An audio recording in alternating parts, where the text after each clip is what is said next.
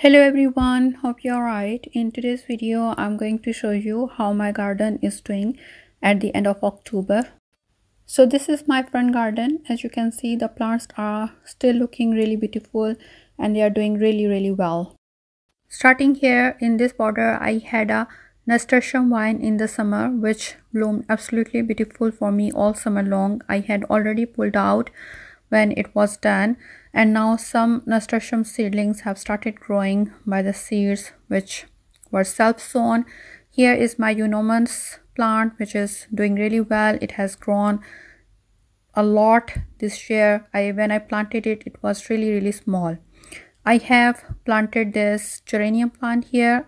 Earlier I had it in a container and I kept it in the container all summer long, but now I have moved this geranium plant here in my front border. This is basically a ground cover plant, so I think it should fill up this pot and should make a nice ground cover here. Here in this container I have snapdragon plants which I started from seeds. They are still doing really well. You can see they are loaded with blooms. I'm really happy with how they are doing and I will absolutely grow them next year. They are really nice and easy plants to grow and they reward you abundantly with really beautiful blooms. You can pick these blooms, you can use in cut flower arrangements. They are really beautiful and eye-catching plants. So if you haven't grown snapdragons before, I will highly recommend that you do grow them, and they are really easy to grow from seeds. I have got a video where I shared how I grew mine from seeds. Moving on, I have these rose plants. There are two rose plants. One is with red blooms and one is with pink blooms. They were loaded with blooms all summer long, and this is actually the second flush of blooms which they are having, and now they are shedding their leaves and the blooms are nearly done, so they are looking a little bit bare, but they did absolutely beautiful all summer long. Next I have got this clematis vine which I wanted to train up the fence. It didn't really do well when I planted it. It withered a little bit and then it has rebounded and now it's blooming. You can see they have these really beautiful pink huge blooms, and now I'm thinking to shift this clematis vine over to the next side where I had my nasturtium vine closer to the pole so I can train it up the fence. Here I have got this ornamental grass which I had in a different spot earlier, and now I have moved it here and I think this is looking really beautiful in this pot. In this pot it's more prominent and filling up really nicely. Next to the ornamental grass I have this spirea plant which have really beautiful pink blooms, and it was loaded with blooms all summer long and now it's having some fall color. It's looking really beautiful. Next to the pole I have got this evergreen shrub which is Camellia japonica. It bears really beautiful white flowers early in the spring. I planted it this year and it was really small and it has grown a huge. I expect to see some flowers next year.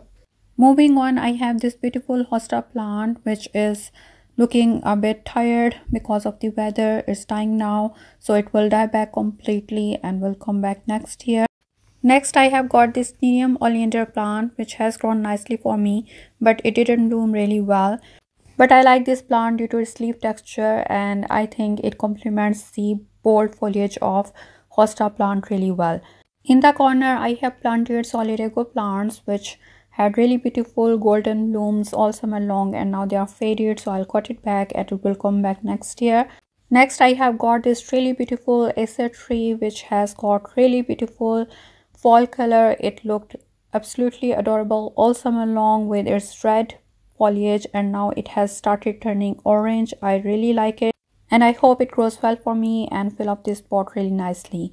I have another hosta plant here which is looking tired, so I will leave it until it dies back and next year we can see it growing back. So I really like my hosta plants and the bold beautiful foliage, so I think they fill up the borders really well. Next to the hosta plant I have this beautiful heuchera purple pallas which is really beautiful. I have three plants, two in this border and one on the other side, and I think they complement the green foliage of other plants really well. Moving on, I have this really beautiful hydrangea microphylla plant. This is from last year and you can see it has grown huge. It is loaded with blooms. It starts blooming blue and then it shifted to purple, light pink, and now it's getting darker pink. So I really like the colors and variation in colors that comes with progressing seasons. So this is my favorite plant of my garden. I really like this plant and I want to grow more of these if I have the space. Next to hydrangea, I have this Salvia nemorosa plant which have really beautiful spikes of blue flowers. They looked really adorable all summer long, and now they have still got these spikes but they are not bearing any more color, and this plant is my second favorite and I do want to grow more of this plant in other spots of my garden. Moving on, I have planted this really beautiful heather plant in this container. I really adore this plant. This was the gift from one of my friends and this is another really pretty plant. Moving on, I have this patch of phlox plants with one Heuchera purple Pallas plant. These phlox plants I started from bare roots and they started blooming in July somewhere, and now the blooms are faded. They have really beautiful pink blooms and I really like these plants as well. Next in the container, I have got marigold plants which are still doing really well. They are looking really pretty and I don't want to pull them out, so I will leave them as long as they are looking pretty. Next, I have got this fuchsia plant.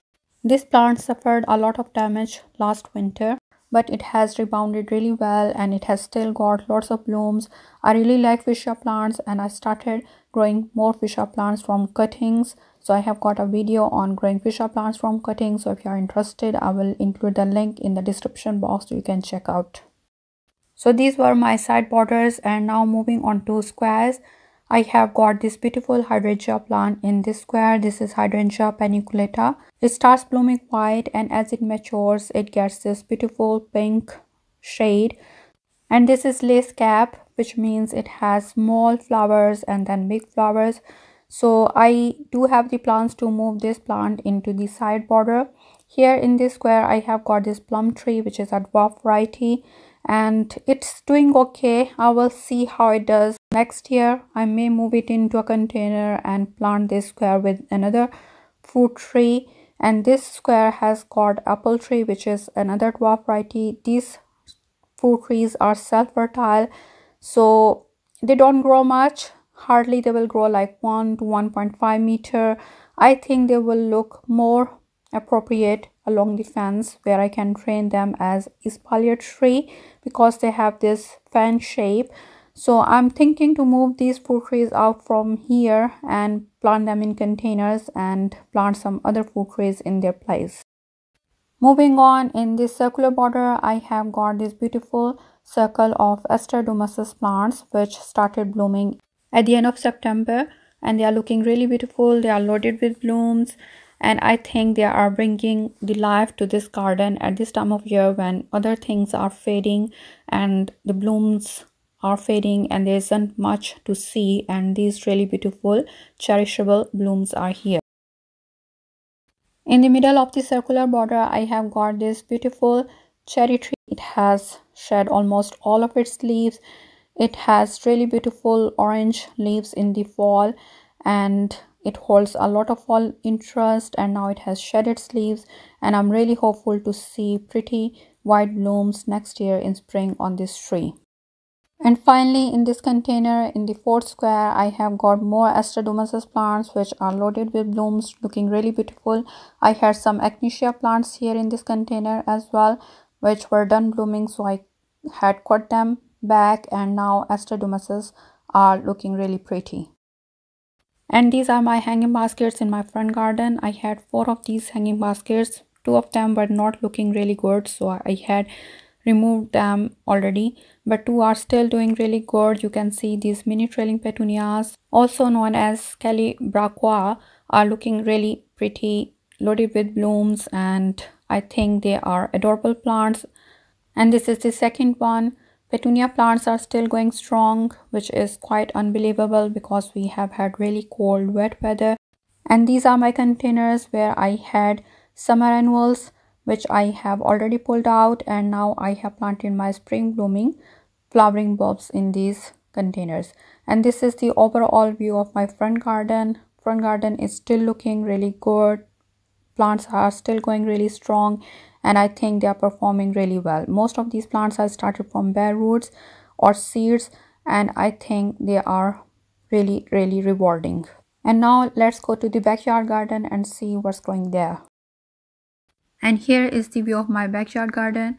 I have got a brand new shed which my husband bought me and assembled it for me. I'm really thankful to him because now I can store my pots and supplies in my shed, and I have more growing space in my greenhouse.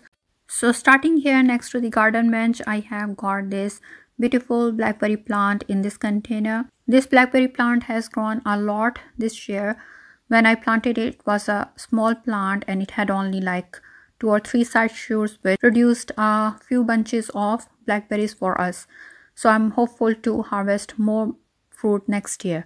Next in this container I have got mint, which I grew myself from store-bought mint. Absolutely delicious, and I have been harvesting it all summer long, and I'm still harvesting it. In this container I have got spring onions, which I started at the beginning of July, and they are ready to harvest now. In fact, I have already started harvesting them. Moving on, now I have planted my June bearing strawberry plants in these raised beds. I had these strawberry plants in the strawberry tower. They were the like first year plants, so they didn't grow much in the first year, but now they need more room, so I am starting to shift these strawberry plants in these raised beds. I have got some pea plants here in this raised bed, which is the second crop of garden peas, and basically I'm growing this crop to harvest some seeds so I can save them and grow them next year. So in these containers I have planted my daffodil bulbs and muscari bulbs, and there are some more strawberry plants in the strawberry topper containers, which I have taken apart now, so I'm slowly shifting them in my raised bed. Here in this raised bed I have got carrots, so I harvested lots of carrots in August, and some were like baby carrots, so I left them and I'm letting them grow. And here I have planted all my cabbage plants, so they are growing really nicely. I started them in July and I planted them here in August, so they are growing really nicely, and I'm hopeful to harvest some nice cabbages in the spring. And I also interplanted some radish and carrots in this bed as well, which are growing nicely, so I keep harvesting them when I need them, and this bed is looking really great. In the second bed I have got some lettuce plants which went to seed, so I let them go to seed, and I have got them so I can harvest some seeds. I have also sown some spinach seeds here in this raised bed, and the first time only few plants came out which are looking nice, and I harvest spinach out of them.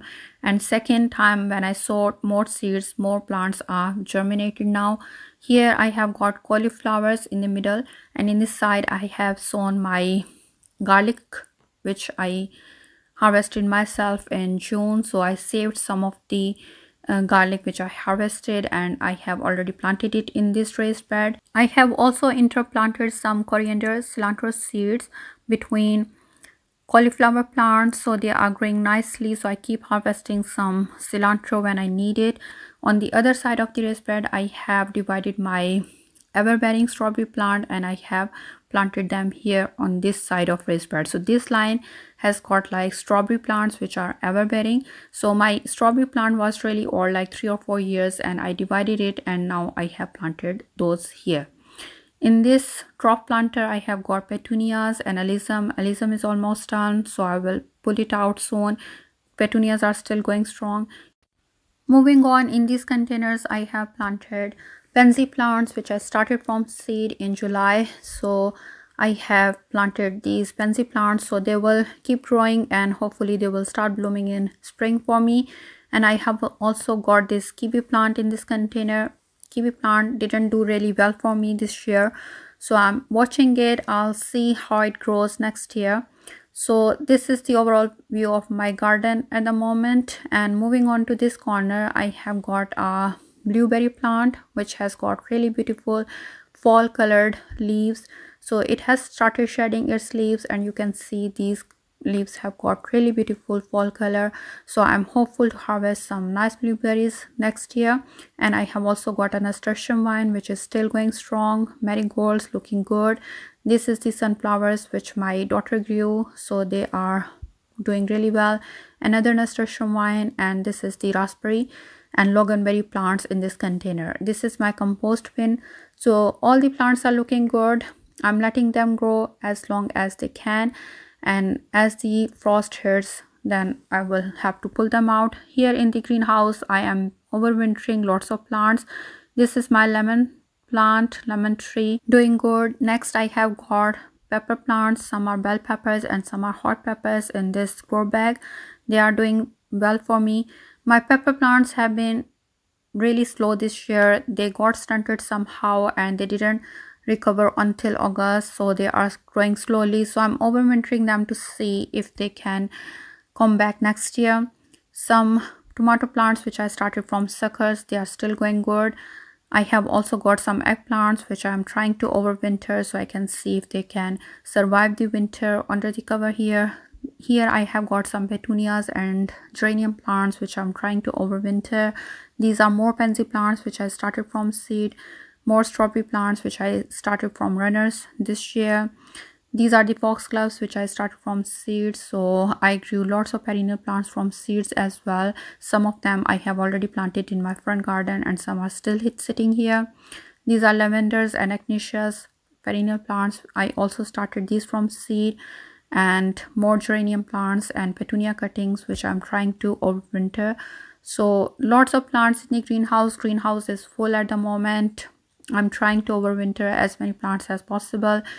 I'm not sure whether they will survive the winter or not because this is an unheated greenhouse.